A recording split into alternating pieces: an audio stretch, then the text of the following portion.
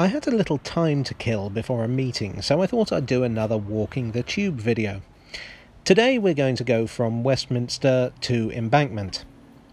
We'll take the scenic route, turn left out of the main entrance of Westminster Underground Station, then left again under the statue of Boudica, and walk along the Victoria Embankment. On the right is Westminster Pier. If you want a scenic view of the city centre, a boat trip is quite without pier. Ha! Yeah.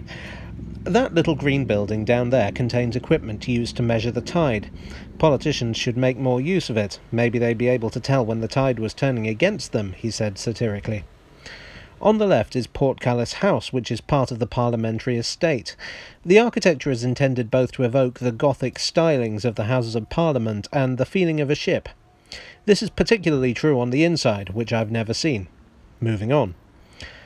On the left there is New Scotland Yard, just a short distance from regular Scotland Yard, which lies off Whitehall. I didn't film here for long because that's a pretty good way to get lifted by the police. There are a lot of memorials and statues along here, which, in the space of a short video, I don't really have time to go into individually. If you'd like a video looking at these, let me know in the comments section. I do rather like these two, though.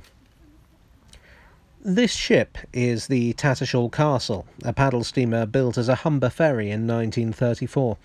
I must admit I'm not a huge fan of it. I find the restoration unsympathetic. It's removed a lot of its original features in favour of unimaginative replacements. It's now a popular floating pub. I'm reliably informed by a friend in the pub trade that managing it is a very tough gig. There are currently construction works going on by the riverside, so I decided to go through Whitehall Gardens. The present green space was laid out in 1875 as a pleasant way to cover up the sewer and underground railway that run underneath.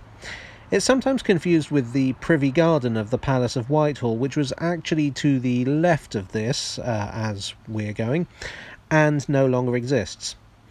On the left is Northumberland Avenue, pink on the Monopoly board, and one of those delightful cabmen's shelters, which I often think I should do a video on. Finally, we pass under Hungerford Bridge, leading into Charing Cross Station, and there we are at Embankment Station, and our final destination.